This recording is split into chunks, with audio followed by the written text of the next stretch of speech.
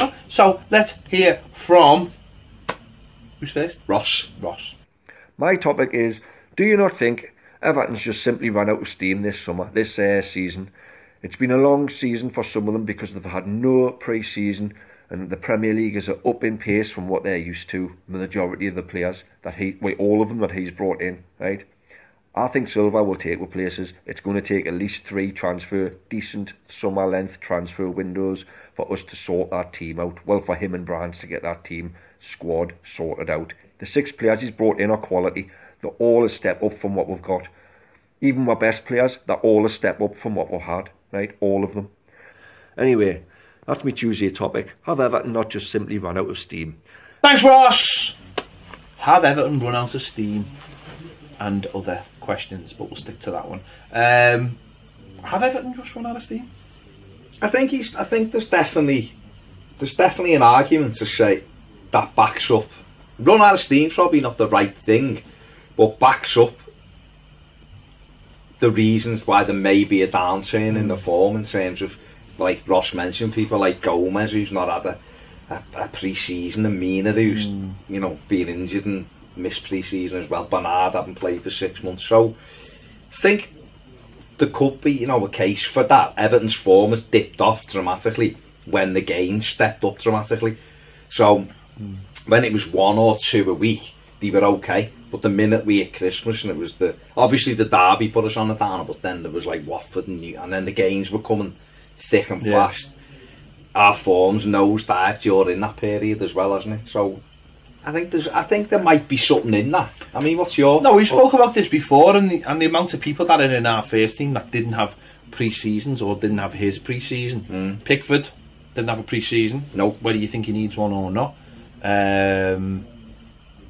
Dean didn't have a pre-season for us. Gomez didn't have a pre-season, didn't even come back till October.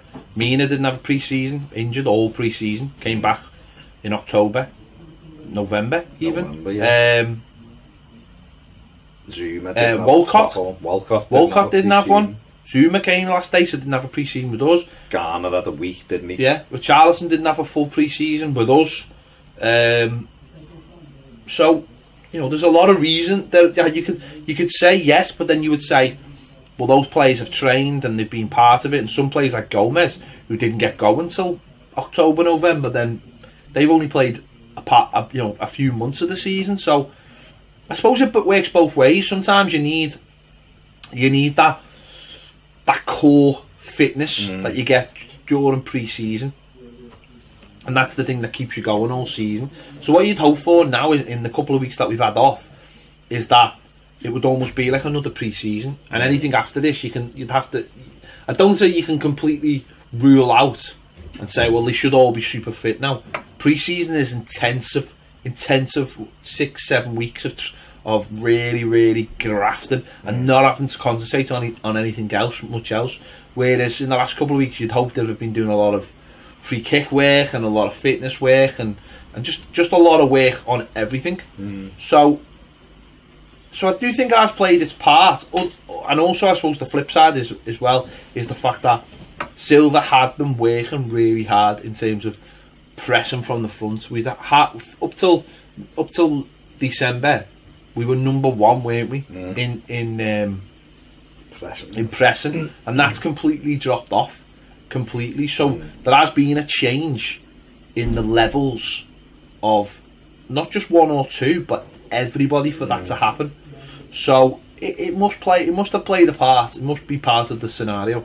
I think definitely, and it's not an excuse, but I just think it's probably part of the reason why things have dropped off. Obviously, a loss of form as well is in that mix, but I don't think you can just ignore the fact that.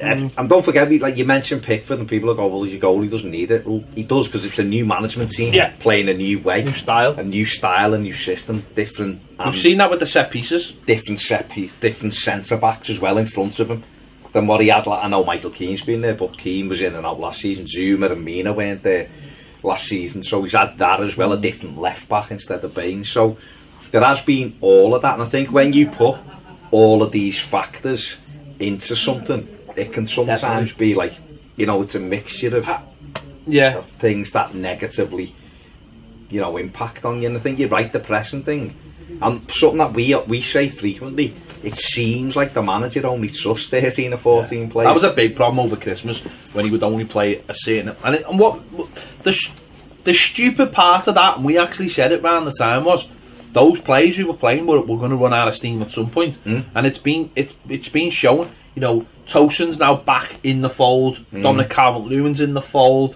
Tom Davies is in the fold. Yeah, John Joe Kenny's in the fold. Baines has had to play, you know, a couple of games. You're looking at it thinking, why didn't we change? Why weren't these players ready to go when it would have helped us long term? That was a mistake. I think the manager's got to look at and go, I made that mistake. Yeah. I should have trusted more players, simply knowing that. We've seen this before. We've seen it with Silva, and we've seen it with other managers where they just trust a certain set of players, and the player Liverpool